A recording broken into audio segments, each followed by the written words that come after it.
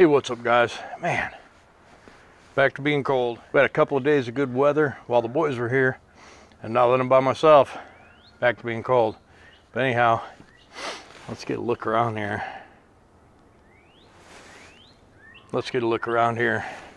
We got X, and we'll be getting the interior out of that, getting it cleaned up.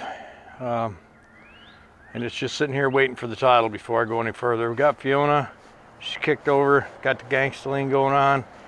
I got the air system figured out. I got to get some more fittings, and then the air system will be good. We got Dolores. I've been too lazy to go out in the woods and get that radiator. We got Candy Cane. She's good to go. We got Whitney. Whitney runs and drives. She needs a first bath, and if the weather's good tomorrow, she might just get that first bath, clean up that tank, and clean up those front wheels and make it all sparkle buggy. She needs a complete electrical system, and then get that cab working. Marla here needs a transmission. We're working on it. Franny needs some attention. I got to put a new top plate on the transmission and start working wiring. Has no charging system, stuff like that, so we'll have to get that figured out. Tricia, poor Tricia, she needs paint so bad. 13, front springs, pins, shocks, gearbox, pitman arm. 12, slack adjusters, front brakes, front skins, and polish on the wheels. Crystal needs me to get off my lazy butt. Anyways, there's the girls, and of course, you know, inside the shop over there, got old Black Betty, Blam-a-lamb. She's coming along slowly. Otherwise, just a dreary day. It's winding down before I have to go back to work, so I'm just trying to get some things buttoned up. This rear diff, the oil in this thing is really bad. So we're gonna give her a drain and refill. We'll check the front one, we'll check the trans as well. But just gonna do a few little things today. Get this rear diff drained and filled.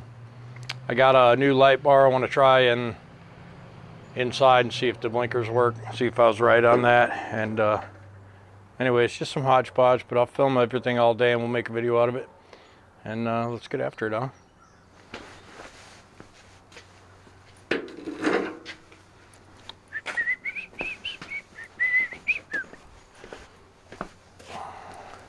All of my track mats are extremely greasy, so we need to get next time we get the Hotsy out, we're gonna get after cleaning these track mats, or just buy some new ones. Not that much money.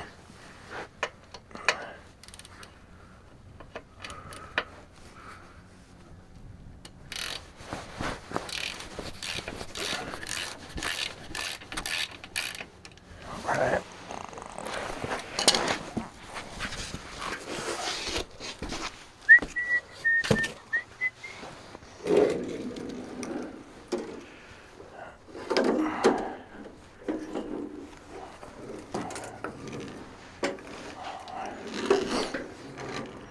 I need a new drain pan. This thing is kind of a piece of crap. Yeah. Also need to get my shoulder worked on. I got a tendon ripped off in my shoulder. Both shoulders are in bad shape. The right one's the worst, so we'll probably go ahead and get that right one hammered out first. And you get a little bit of metal in there, but it's not horrible. You know, this rear diff is, I think, factory. I think both of these are factory, and this truck doesn't have that many miles on it. There's a couple different thoughts behind it. I think it's got what's on the odometer, and a couple other people have thought, no, maybe not, but you know, these diffs are just in good shape. They're not rusty. This truck is a Southern truck, you can tell, and yeah, it's really not bad at all.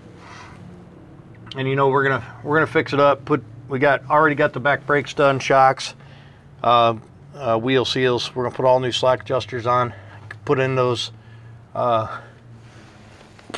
torque arms and bushings, and maybe some suspension bushings. I'm not even sure how those work, but we'll put in some suspension bushings, get a 4-wheel alignment, put some new wheels and tires on it, and you know, fix up this turn signal, and then this baby will be ready to go to work. We're gonna let that drip out for an extended period of time. Up inside here, let's get a couple of tools. We're gonna take the speedometer and odometer off. This thing's showing 365,000 miles. I think it's original. A couple of guys were like, oh, I think it's 1.3 million. I don't know, man. The motor is really clean, but it does have a transmission, a changed transmission, so yeah, I wouldn't think that would happen in 300,000 miles. But anyway, seat doesn't look too wore out. The rubber on the pedals don't look too wore out. The clutch pedal is a little polished, so it could be 1.3. I'm not saying I'm right, I'm just saying it's an opinion. If it really does have 1.3 million miles on it, then this truck has been very well taken care of. But anyhow, we're just taking some screws out of the speedometer and odometer. We're gonna work that out of there.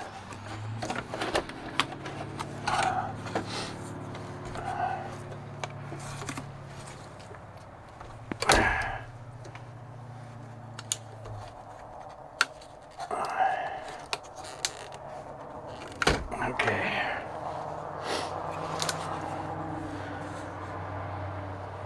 Got some dip switches on here. I think that's probably to calibrate, but I don't know. We'll worry about that another day. Let's get some torques in here.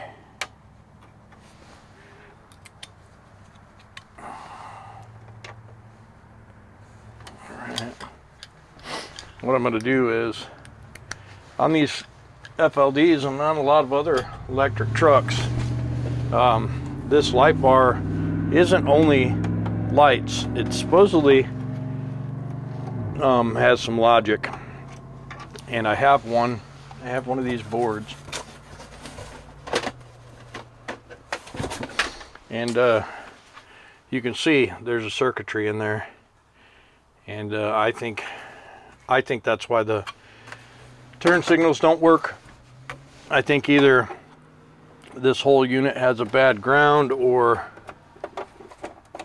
something. I can see it's been out because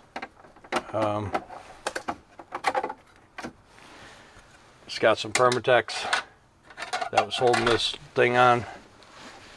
We have to get a little washer in there.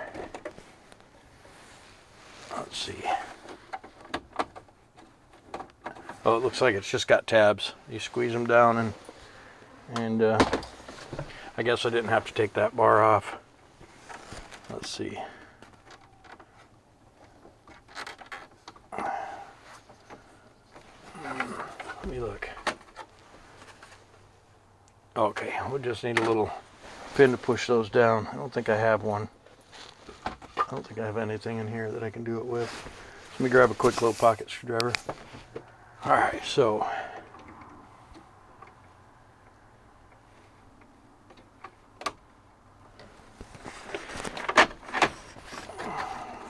that's interesting.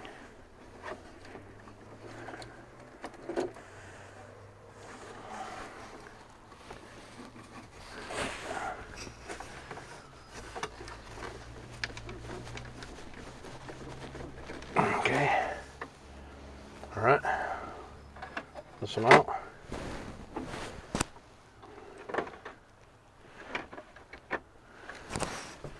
See, axle lock. Oh, these are in different spots. Dang it.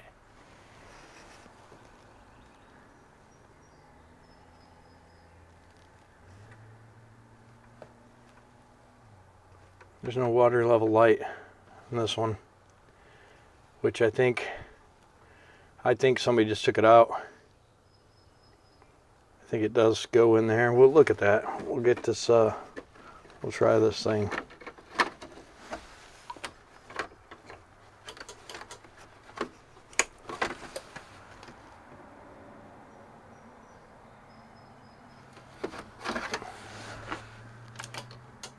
Yep, look at that.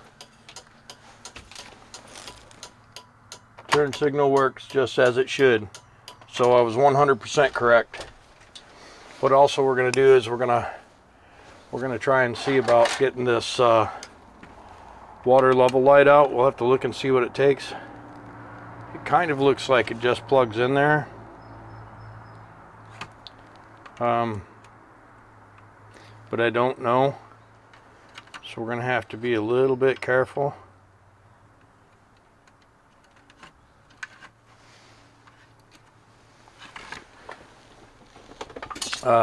I'm glad the turn signals work, and it'll probably have the low air warning buzzer will probably work as well. So I'm just gonna play with this. I'm just gonna play with this a little bit and see what it takes to get the light out, because I want that water level light to be in play. I'm just not sure how it works. Looks like it just unplugs out of there.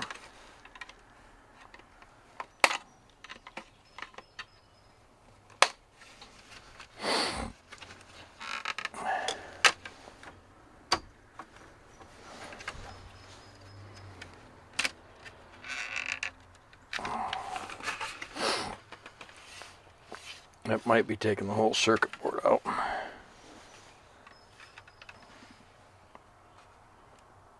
Yeah, it doesn't look like it. It doesn't look like it comes out.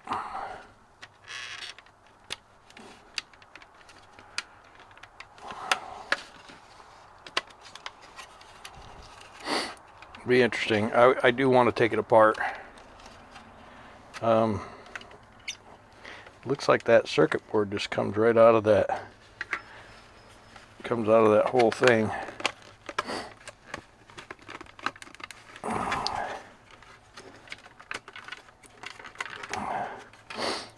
I wish there was a company that was rebuilding these things. That would be super cool. And let's see.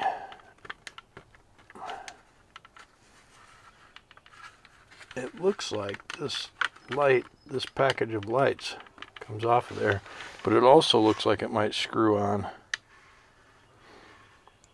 Yeah, I don't know if that's a rivet or a screw, but it's definitely holding it to that board. And then something just jumped out of here. Anyway, so turn signal works good. That's pretty awesome. The tach and speedometer, I think, are okay in this truck. We'll know more once I get the cable and I can hook up the Detroit diesel logic. Man, I really would like to put that in there. It looks like all I have to do is take the screws out, take that light panel out. This outer part comes off, stick the water level light in, and then push it back in. I'm gonna put it back in the dash.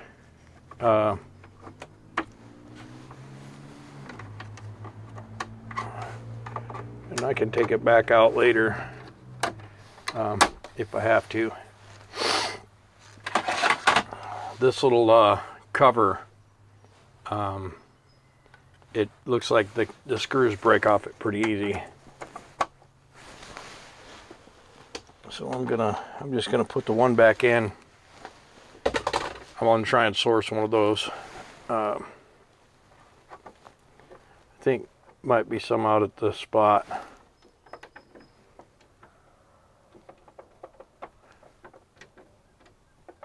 Yeah, that one needs a little something. We could use a fiber washer. I think I'll get a fiber washer for that, and then we'll put this back in. I'm gonna use some black paper instead of white paper. But that'll hold that still for now. All right, let's put these, this is some kind of connector. But we'll just get these instruments plugged in, get them down in there.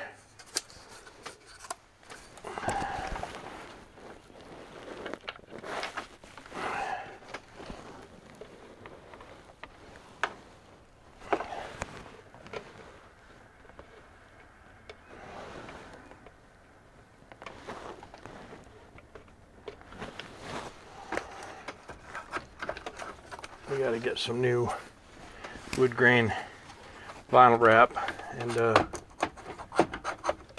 think we go down here. Yeah, we'll get some new wood grain vinyl wrap and rewrap these things. But that's later. Right now it's just, now I can actually, since I have these lights all working, I can actually put these panels all back on. I think oh no, I need the door lock, the door catch, the over travel lock, door catch, whatever you want to call it. I need one, and then I could put this dash back together. But in the meantime, I can put the fuse panel cover on. I'll go and wash that up and get it put on, and that'll be nice.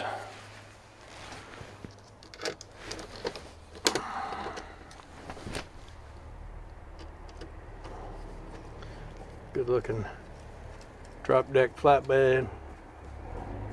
Oh. Alright.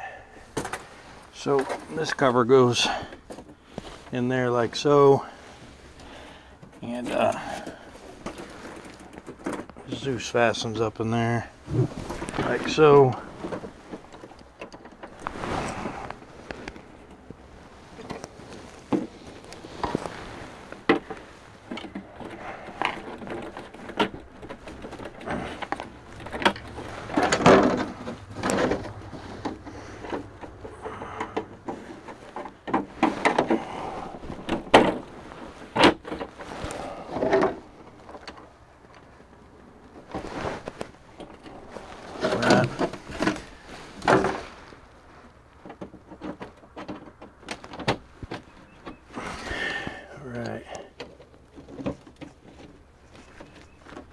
Alright, good stuff. And this panel over here, we're going to get some of the short screws, and we'll just we'll put them in. Just grab a bunch of these. I'll move you over so you can kind of see what I'm doing.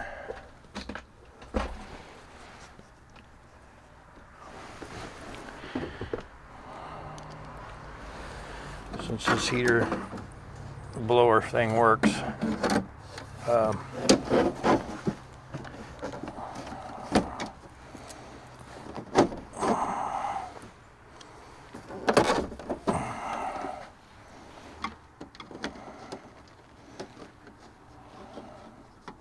wish somebody would start remaking these old molded pieces. You know, there's a lot of FLDs out there.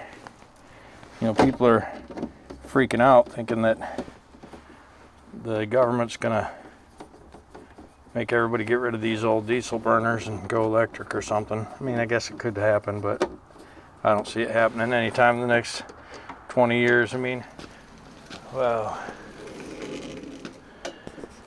there's some crap in there for sure. Good thing I decided to get after it today. Definitely had water in it. We have to, yeah, we're gonna have to change the air vent. We'll probably do it on both of them. I have them in stock.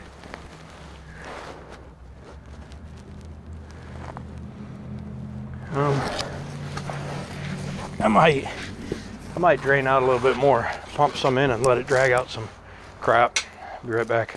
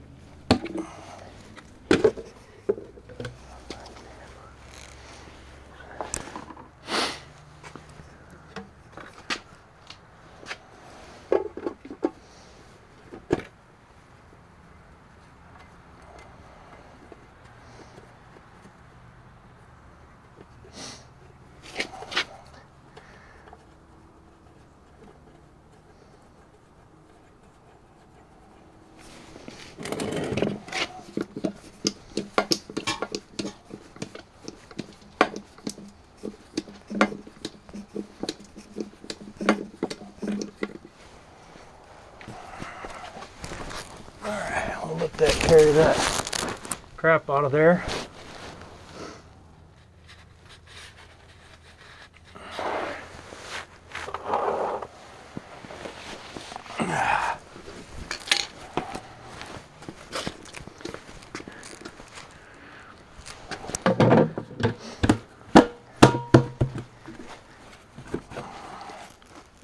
This is the best bucket pump I got.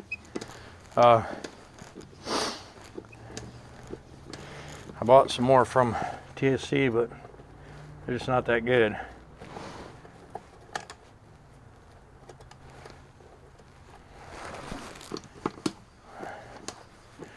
But we'll pump this whole thing. What we'll do is we'll pump it until it comes out, starts coming out the fill hole. Once it starts running out the fill hole, we'll put the plug back in. And then that should get me some oil out to those hubs.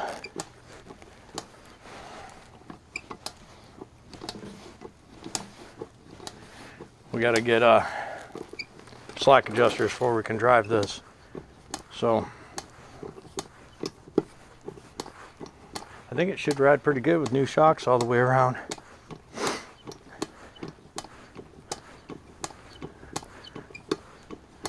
I'd really like to change those airbags to the better ones, and I'll do that probably the first time the truck comes in from the road for a service.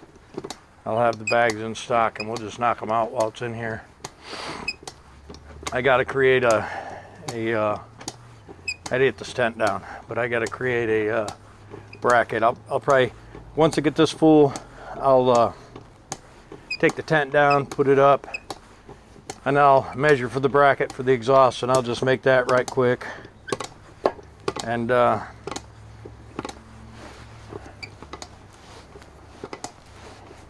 we'll get rid of that oil. We'll put that in the barrel.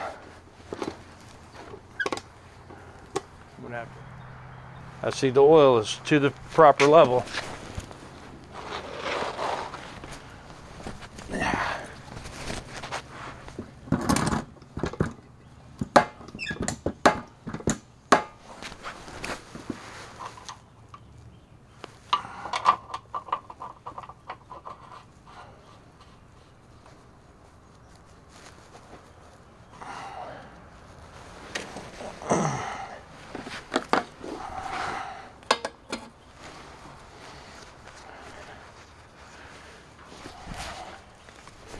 Go, go, go.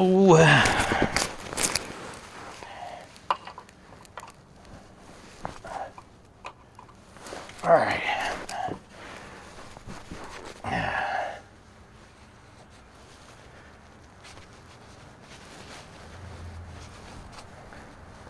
All right, one other thing I want to do is I'm going to take this plug. This is a breather. I'm going to take this out and replace it. Because chances are this thing blew seals because the thing built up pressure, and because these vents were plugged, and since I have new ones, I'm going to change them. Yeah, that thing's completely rusted shut. You know, these things aren't very expensive. It's a neat little kit. It's got a little hose, little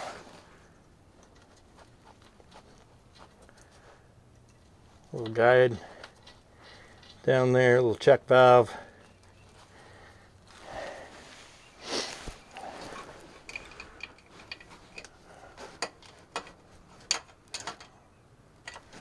We'll do both axles. We're going to get another bucket of fluid and change that front one.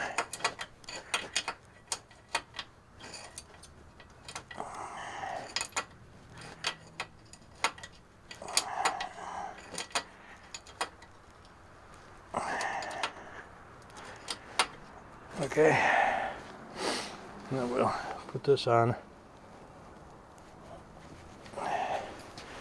Put this clamp on. Don't think I do it with my fingers. Yeah, I did though. Okay, there you go. Filled and properly vented. We'll do the front one too, since we have them in stock. They're Dorman 9245213 Charlie Delta. They're not that expensive, and they replace these old ones that I don't even think do much anymore.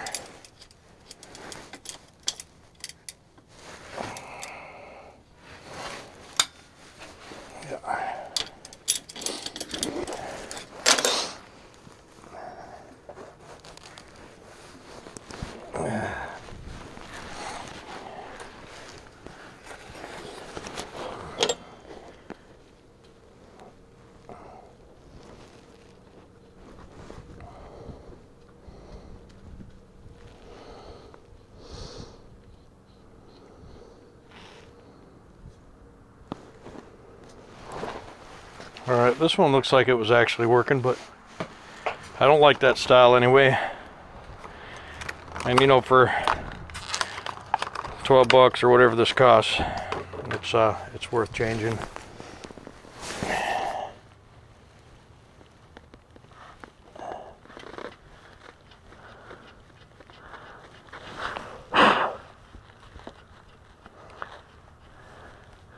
We're gonna get all new slack adjusters, and this truck will be in ready to roll condition. We do have to do the front brakes, and probably just check the springs and the kingpins and stuff. I think the suspension on this truck's in pretty good shape. It probably could use new bushings, these front springs, and I'm gonna get a price to get them changed, because that heavy stuff, I don't want to do it. I mean, I don't want to pay somebody else $100 an hour to do it, but I just don't have the tools to do these heavy bushings, and you know, sucks to hurt yourself and then miss work, miss the paying job. But anyways, that's done. What do you think, guys? All right, let me grab some paperwork, and we'll go over some prices. All right, guys, so let's see. We'll go over just a few things. I couldn't find the receipt for the oil today, so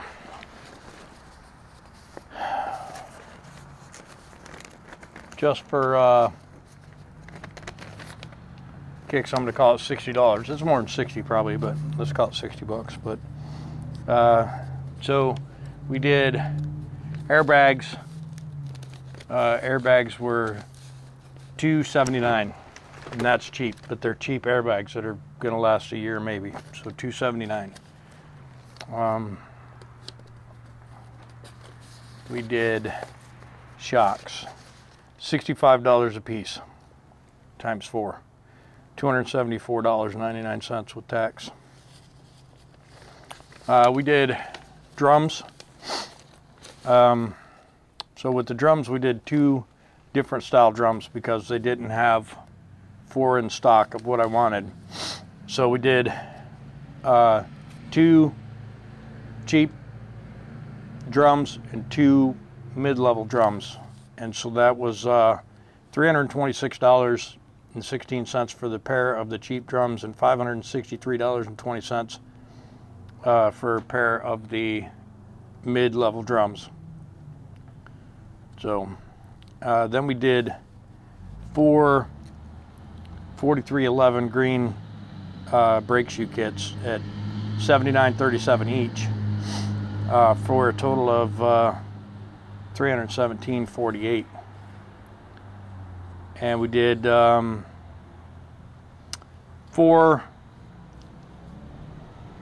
new wheel seals at $51.14 each, and we did 2 S-cam kits. I had 2 in stock. We bought 2 more, total of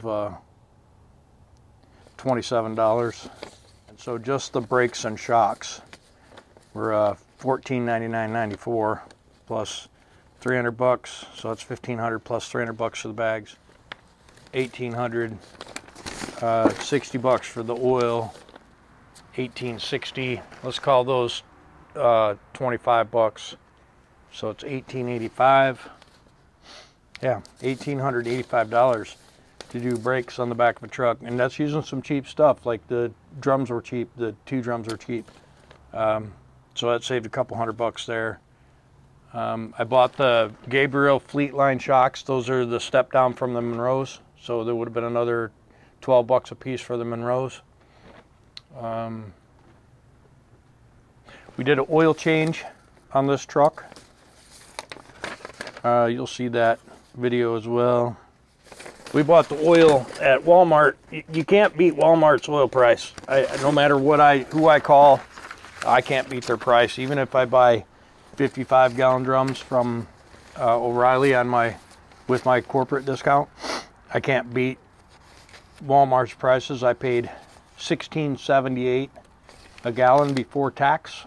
10 gallons of oil. Nope. That $16 a gallon, $16.87 a gallon was for Betty. Betty got new oil as well, braking oil. This was $18.22 a gallon. So let's just call it, for ease, 200 bucks for oil. And filters were, because this has 2 oil filters. I also put fuel filters on this truck this week. So oil filters, 2 51792 oil filters. That's not the right number. Anyway, 30 bucks a piece for the filters, so that's 60 bucks. So it's that 60 bucks, and so 1890, that's 2,000. That's, let's say 2,100 so far.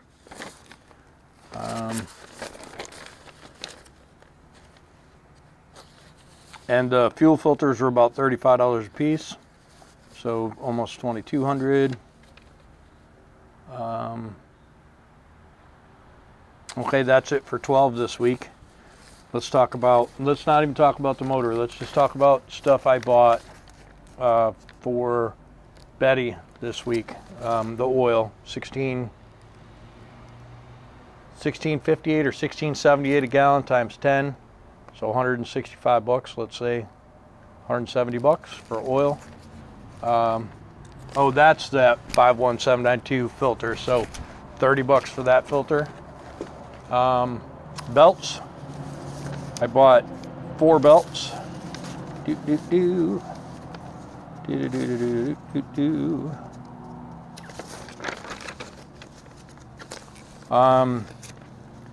Two Gator TR22607 belts, 67 bucks, and 2 Gator TR22588 belts, 62 bucks. There's $138.95 for belts. I bought a $100 kit for the studs, nuts, and spacers for the exhaust manifold. That was like $99. $33 gasket for the water neck, which was wrong. So I just bought a new one for 19 bucks last night on Amazon or eBay.